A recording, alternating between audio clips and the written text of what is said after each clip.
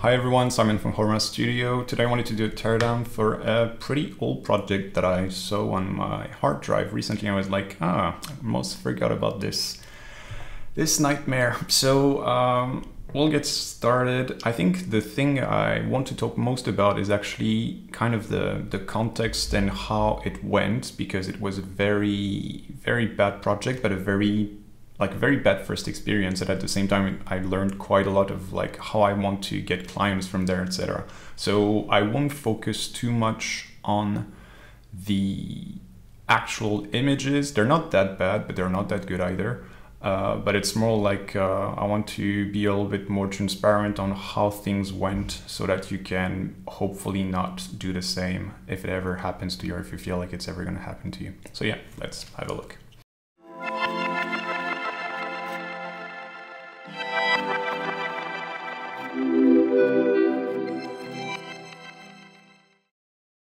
So the images were for a sort of cabin. Let's just take some notes here. So there was like a cabin in Norway along like a very nice lake. The location was pretty amazing. The client sent me like drone footages that in the end were completely useless, but still it was fun to have them. There was like a bathroom that was pretty bad.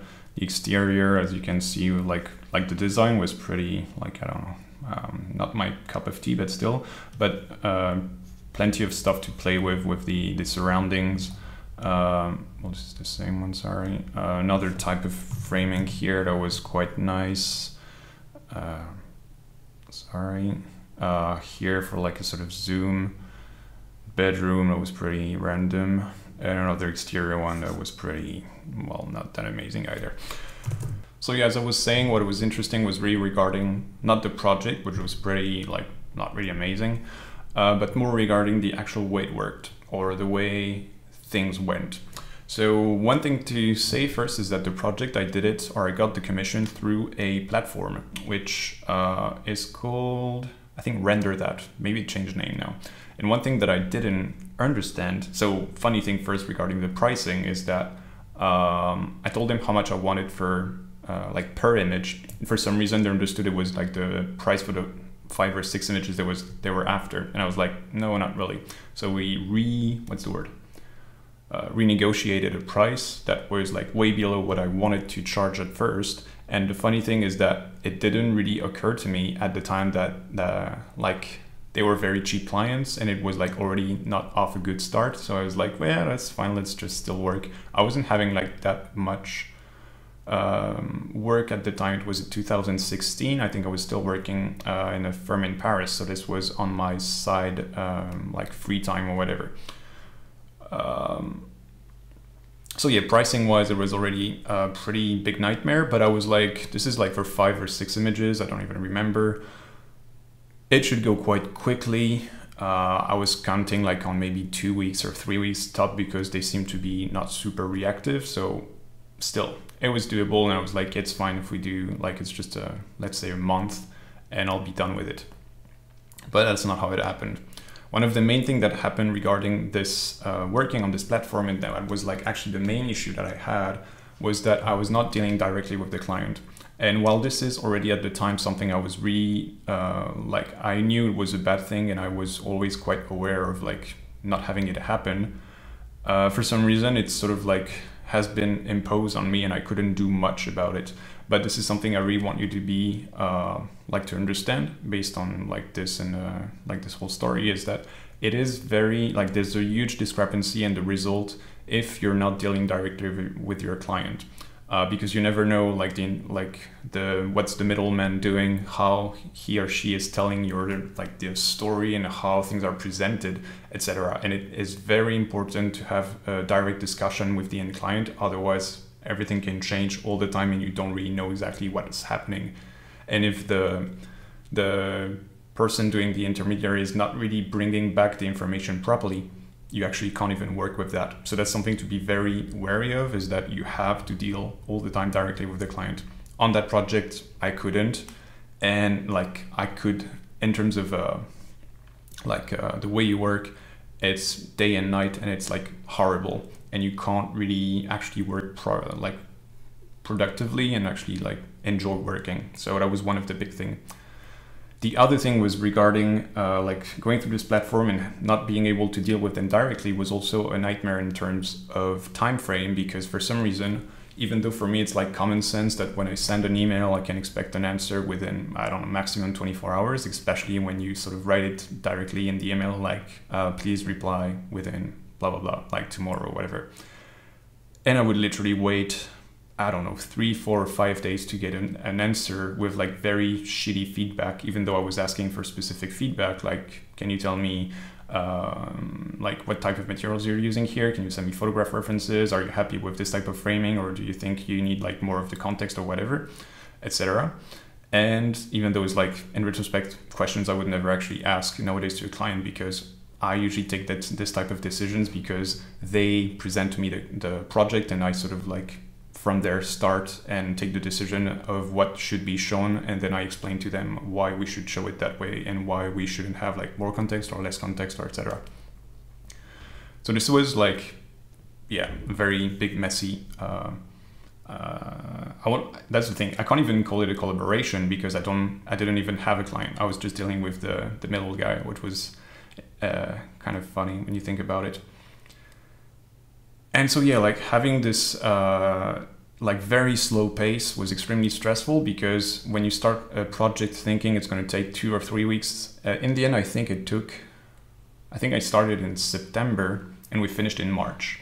So I don't even want to count because I'm going to start to cry how long it took, but it was horrible and it took like a lot of time, and all the feedback was so useless that we needed extra, extra like revisions that I was willing to make, in the sense that I didn't want to deliver shitty images, or at least I wanted to do the best I could at the time. But at the same time, it was like I'm undercharging since the very beginning, and they're taking like so much time. It's very, very bad.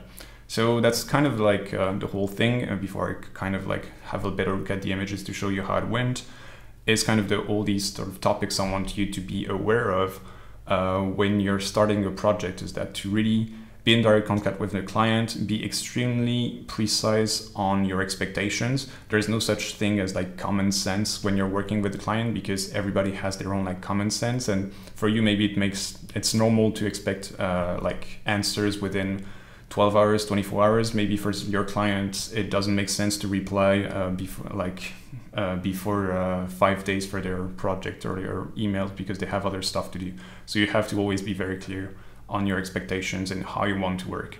And as I was saying in some other videos, I think if you are clear with the client and they are not clear or are saying that it's not going to work like that, I would advise to not work with them, or to overcharge, in the sense that you know it's going to be a mess, you know it's not going to be fun to work on it, so you at least want to make money out of it, because otherwise there's literally nothing that is going to motivate you later down the road, when the only thing you want is for the project to be done. So if at least you can be like, I'm going to make a bit of more money than usual on this one, it's fine. So yeah, let's get started with the actual images now. So if we look at couple of things, here are some clay renderings that I sent at some point, just to show like different point of views that could be interesting.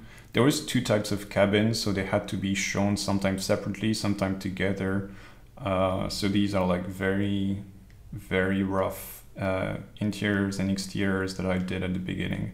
They're of course not that good. One thing to know that is fun is that I remember that back then I didn't have forest back. For some reason, either it didn't exist, but I'm pretty sure it existed, or I didn't know about it. So all the scattering was done like manually, and it was very funny.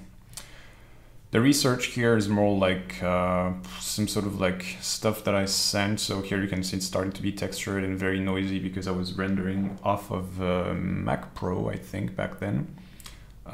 Here's some images. There was like ways of making nice images. It's just that back then I was I was just starting, so it was not really crazy.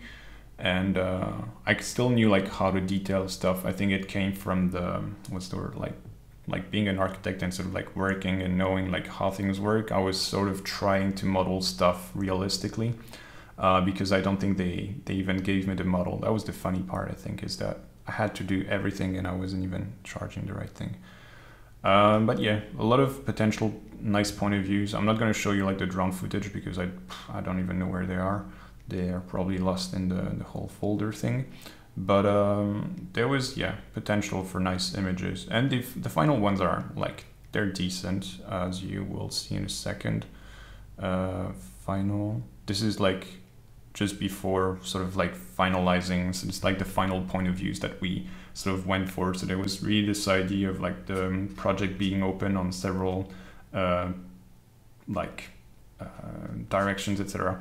One thing that is fun is that I can't even pretend that there was a lot of thought in the composition, in the sense that there was a lot of thought because I was already like doing a lot of photography and understanding how things can be interesting, etc. But I was really using sort of like very like just feeling it, if I may say. Nowadays, I have a way more thoughtful and let's say almost unbiased approach to composition because I know how I want things to feel, how I want things to be read, etc. Right now, like not right now, back then, I would be more like, yeah, this looks okay, let's go with this. And that would be it. So the result is not like necessarily bad, because if you have a sort of feel of like what, like how things work and if they look nice or not, it's fine, but still. So you can see this was one of the image.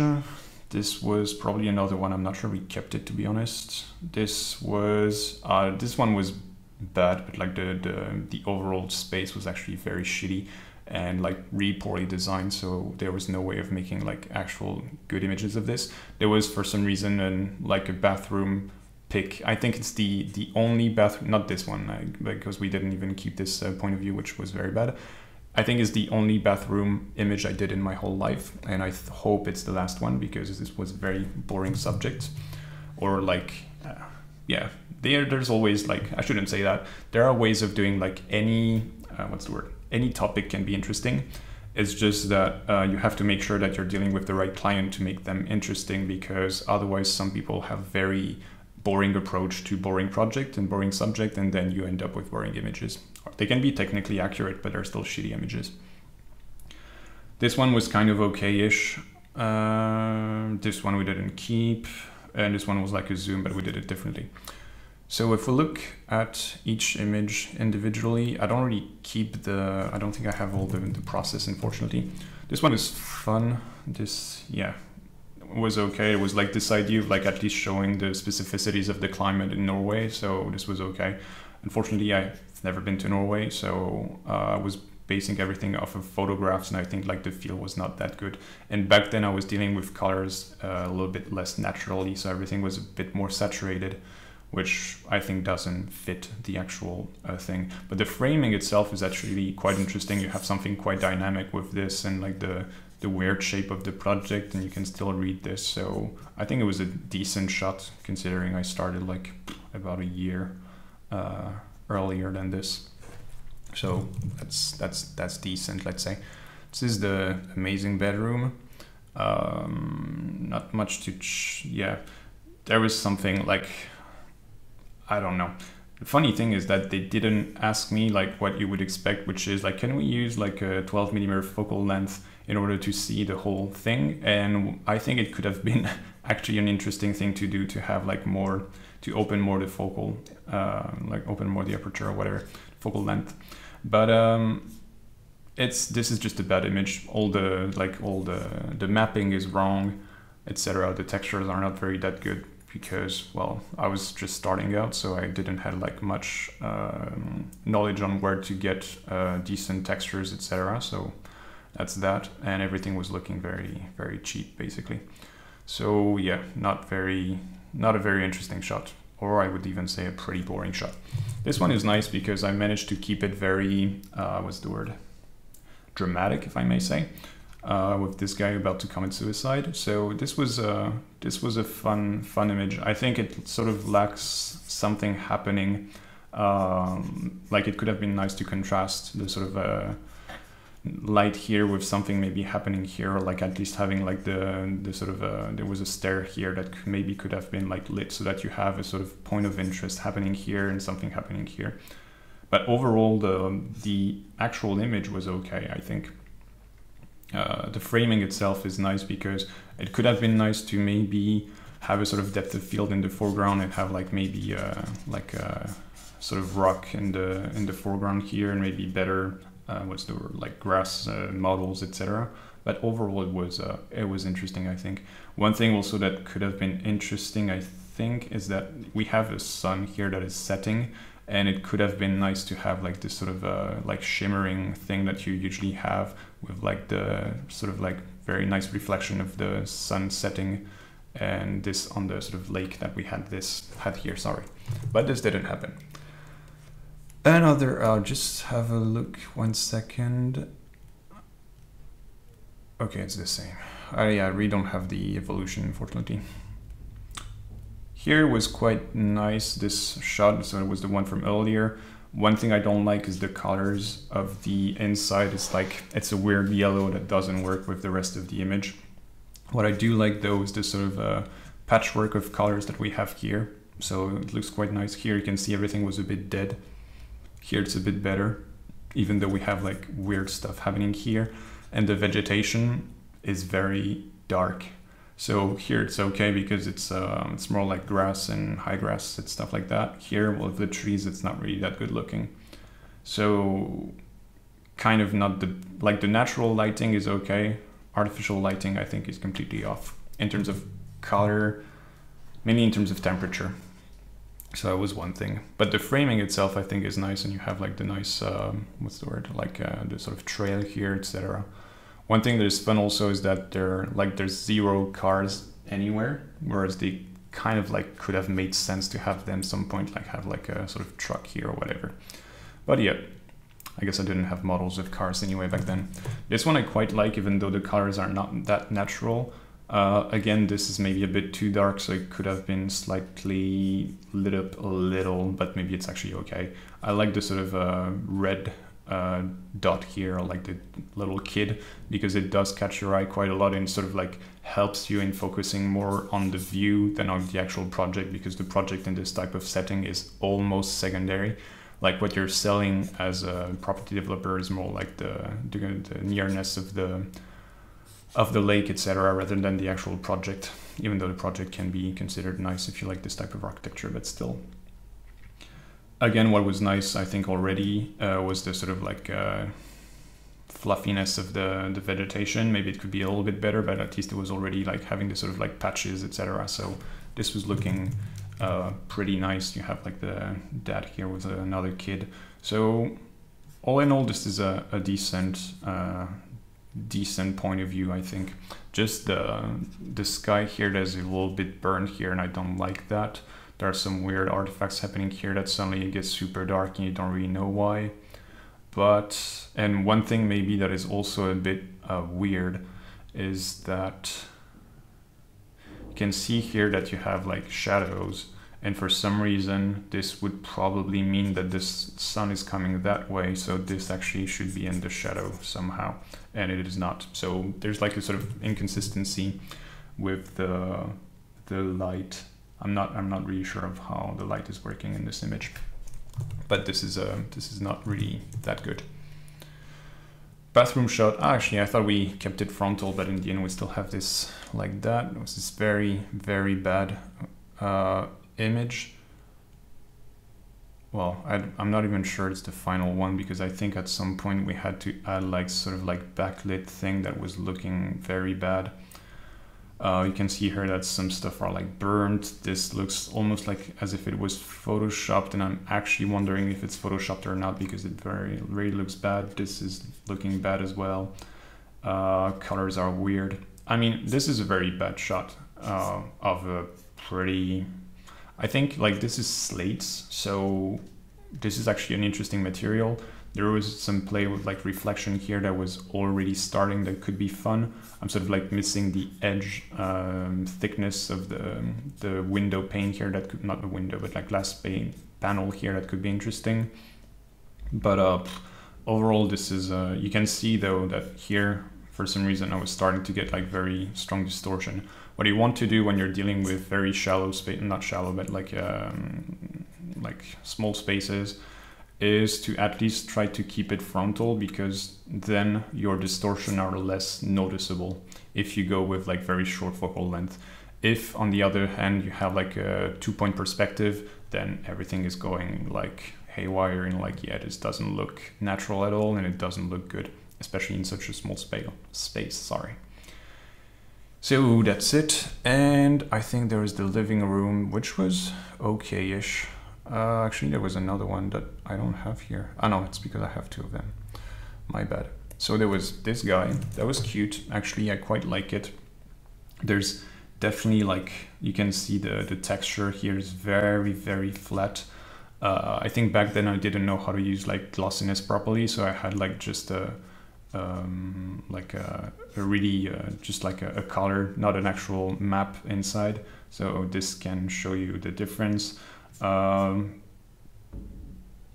The overall outside I think is okay. This was too saturated. This is kind of like a pretty shitty model that I used, but I didn't have much more options back then. So that's it. But overall, an interesting image, I think. And the last one was this guy. Pretty okay. One thing that was problematic with this one was that there was like this sort of weird design for the cupboard and the kitchen in general, and they wanted it to be visible. So actually, in retrospect, I guess it would have been nice to have some sort of artificial lighting that sort of emphasized this area. For some reason, I really wanted to go full natural light.